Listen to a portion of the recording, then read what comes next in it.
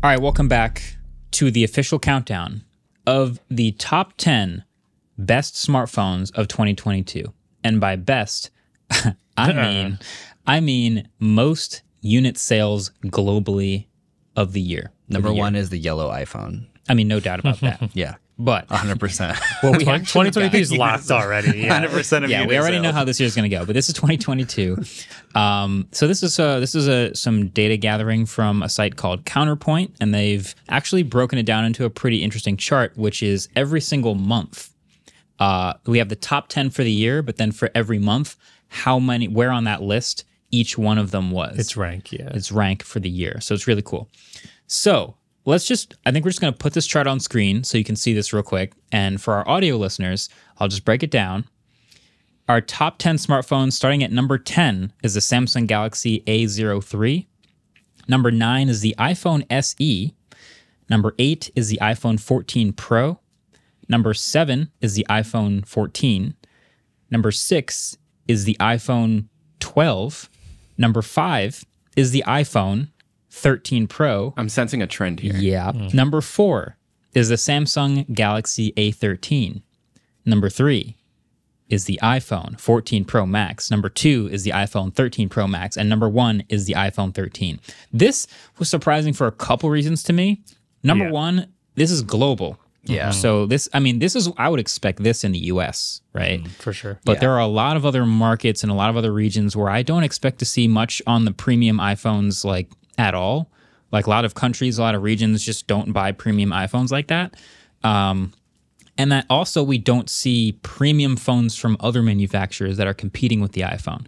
So then you look at the month to month and it gets even more interesting. Obviously, the iPhone 14 series didn't come out till September, so they don't have anything listed on this list until September, where the iPhone 14 Pro Max debuted at number 1 and was number 1 for September, October, and November, and then gave up its spot to the iPhone 14, and it stayed at number 2. So the Pro Max is the one that's actually selling the most volume, and it sold so much volume in those 4 months that it became the number 3 best-selling phone on the planet for the entire year. That's insane. That is a lot of volume. I mean, obviously Apple sells the most volume right at the beginning of the release, but that's gigantic. Yeah. Then the 14 Pro sells a lot, the 14, the 13. People are still buying the iPhone 12 in such mass that in January it was the number 4 best-selling phone of the entire month. In March, it was in the world. And April and May and June and July was all top 5 every single month. People just buy iPhone 12s regularly. That's insane. I mean, the iPhone 13, the 11111111244. So people That's its continue ranking. buying the That's iPhone 13. For real. Crazy, yeah. Yeah. This is like also really disheartening for like Samsung. Yeah. Because if you're Samsung, first of all, you wish that your premium phones would sell in the same mass and be your most popular phones. But clearly here, it's the A13 and the A03, which are like $190 phone and $100 phone, selling the most volume. And number 2, instead of buying a cheaper Android phone, people are buying old premium iPhones, Right, an iPhone which is 12. really interesting. Like people would actually go buy an iPhone 12 at what I presume is not a very steep discount from what we know about Apple's pricing. Yeah. They'll keep it in the lineup, drop it by maybe $50 to $100, you know, when they put the like graphic on stage. So yeah, this is crazy eye-opening because like the amount of phones that Realme and Redmi, and, lot. like, all of these guys make so many variants of all their phones, and you would imagine that they would ship like hundreds of millions of units. And in some markets, they do sell a like lot. like in India, they sell like crap loads. Yeah, in China and like I Huawei think phones. that is probably part of it, though, is like because this is by model, when Samsung and Realme and all have like 30 too many models, and then models. those 30 models each year or whatever, like it's so much. So There's so one many interesting variants. thing about this graph is between the 3rd spot and the 10th spot is 1.7% to 1.1%. So like 10 to 20 could be neck and neck. And that's where we could see a bunch of other Samsung phones, a bunch of other Realme phones. The other thing here, though, is the number 1 spot is 5% of total market share globally was the iPhone 13. Yeah. And then the next closest was half of that. Yeah. Apple totals about 15% of all global market share with these charts. So this is a type of chart then that favors Apple because they have so few models. Yeah. And that they're not the number one global manufacturer of phones by volume. They might be like number 3 or something like that. I think Huawei surpassed them for a number of years ago, but now I'm sure they if it was by volume, I almost wonder if they would even be top 5 now. I wouldn't be surprised if they were, but you think of like Huawei, Honor, Realme, Samsung, Oppo. There's so many phones. Samsung, but they have so few models that in order to get a model at the top of this list, it's easier. It's easier when they have less models. So it's still like Samsung still has like clear flagships like S23, 23 Plus, and 23 Ultra are kind of like their flagships in the same vein as these iPhone flagships, but they didn't crack the 1% mark, so they didn't end up on this list. Yeah. Yeah, I mean, it does still seem like Apple has a huge amount of market share. Like Samsung is above them with, Q4 of 2022. Oh, Apple was above them. I don't know. Yeah, they sold 70 million phones of Q4 of 2022, and Samsung sold 58.3 million phones. Another stat that just keeps blowing my mind more and more is in the US how dominant they are among young people. So like you think of like what's a dominating market share for a smartphone in any one country? You'd think like 50% for one company is pretty crazy. That's 60% is crazy. 70% is like dominant. And then the numbers of like people in the US ages like 18 to 24. 75%. It's like 90 plus. It's like an insane percentage of people who specifically get pressured into the iPhone and the ecosystem because not only do all their friends already have one, but their parents have one, and it's just like the communities have them, and it's just the phone in the US. Well, it went up from, I'm trying to remember the years, but within a 5-year span between I think 2014 and 2019, it went from 40% of 18 to 24-year-olds in the US owned an iPhone to 75%. This is just a recent article I pulled up from Phone Arena. According to their survey, 9 out of every 10 teenagers in the U.S. own an iPhone. 87%. 9 out of every 10. 87%. 9 out of every 10. That's insane. Most people Yeah. in like that age bracket, like 13 to 19 or whatever. So it's crazy. It's crazy how dominant they are in this one country, but then it is kind of eye-opening to see a global chart where it translates. The global thing is what surprised me the most here, because I know we talk about Apple a lot because we're US-based, but we clearly get a lot of comments that's like, Apple's not big where I am. They're way too expensive, or like import fees, all this stuff. And like, but I think it said they're most popular in US, UK, Germany, France, and China. Mm-hmm. And like, if you just really can dominate a few markets, you really can dominate global sales. Like, it's pretty crazy. Yeah. I think that really shows the power of the ecosystem lock-in, especially in that age group.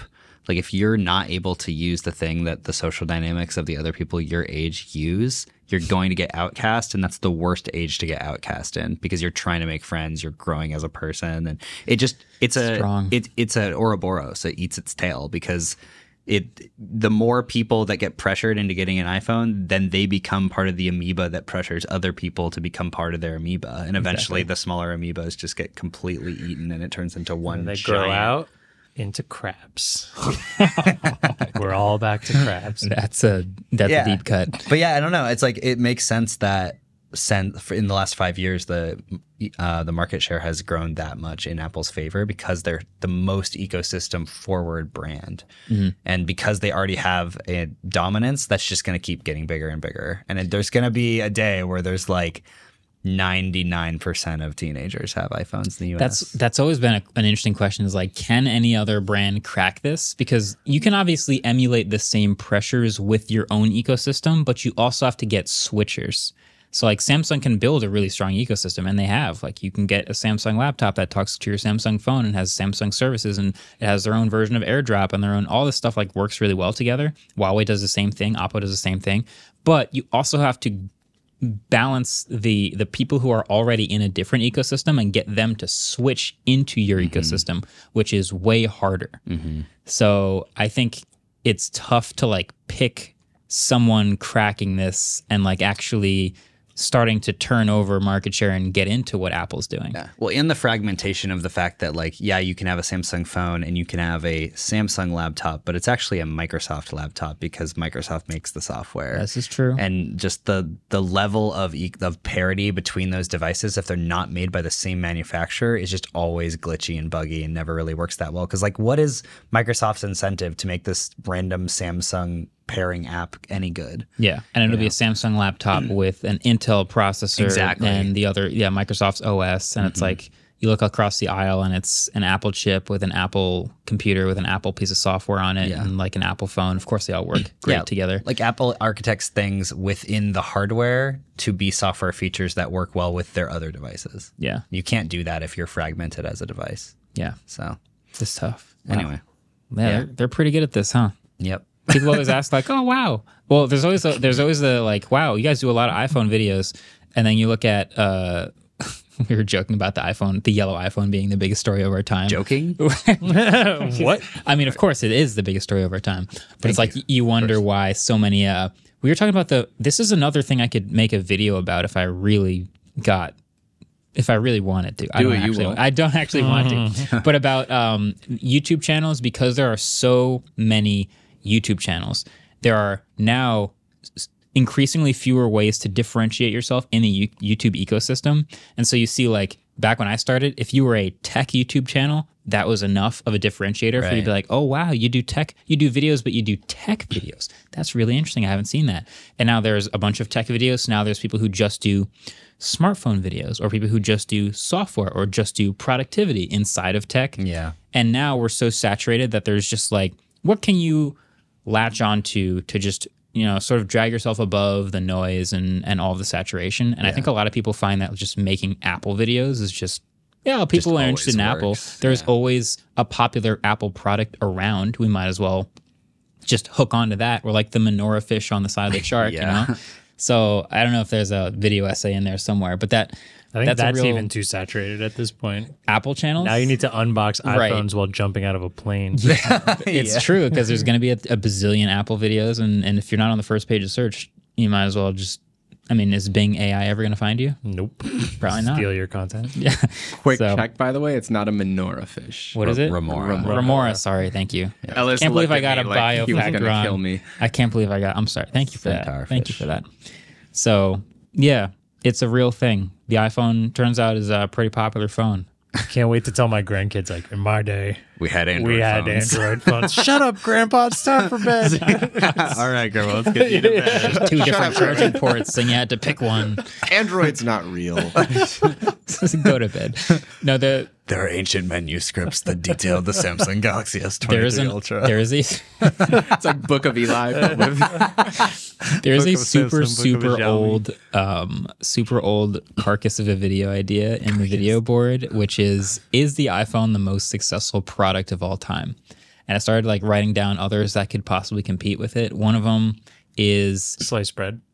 Well, so it has to be a company who's made a product. Ford. I was going to say Ford. And then tech tech is one of the things that iterates every year. So you have newer and newer versions of the product, so it keeps getting sales. Ford F-150. So Ford Model T doesn't really have a modern equivalent that I can say, oh, it's one of the most like successful products ever. It turns out Toyota Corolla every single year is one of the best-selling cars on the planet for a long time. Yeah. You could make an argument for that. That's or F-150. You could make an argument. Some others I saw, Lipitor, a drug product that's just been popular and useful to people for a long time. Penicillin. And then some other random dark horses like the Harry Potter series, or just another just like a one-off thing. Pokemon, like one-off media entities, which are really interesting. But I ultimately kept going back to the iPhone. I think the iPhone is probably hands down the most successful individual product ever. Yeah, I love Harry Potter. I love Harry Potter. It is like my thing. I have tattoos for it and everything.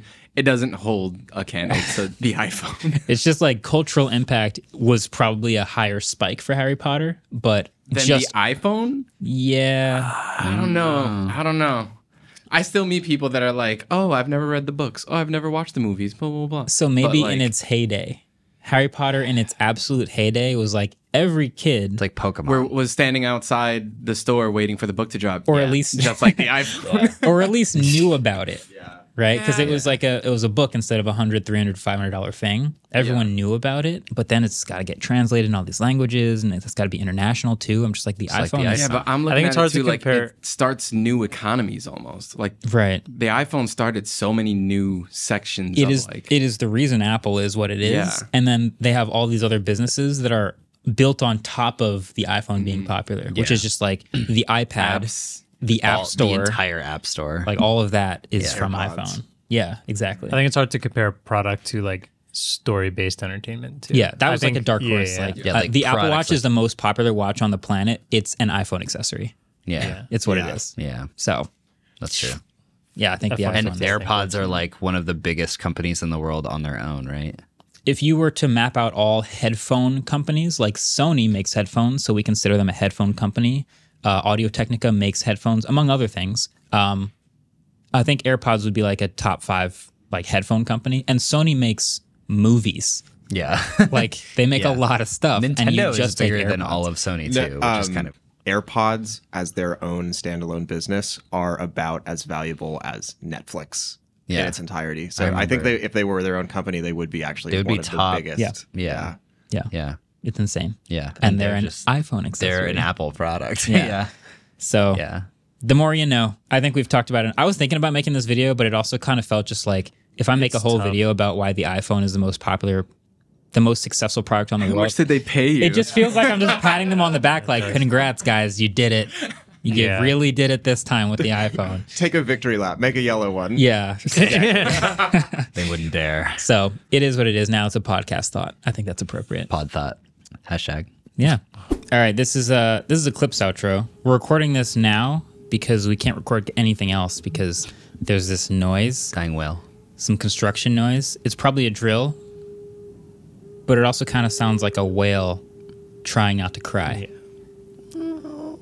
It's like it sounds like a squeaky wheel on a really large vehicle driving 2 miles an hour past our window. Non-stop. We've been sitting here for like 15 minutes trying to record this episode, and this is what we get to deal with. It sounds like the air is slowly being let out of a 300 Beached foot whale. balloon. A beached whale's lungs collapsing on the sand. This is Oh, awesome. that was really close. Yeah, I was like, did you stop or did it keep? who's got perfect pitch? What note is this? G. F is for Friends who? do Stuff. together You is for you. I think it's an and A. Me Thanks, Alice. and is for anyone, or any thing. time at all. Down here. in the Like and subscribe to put us out of our misery.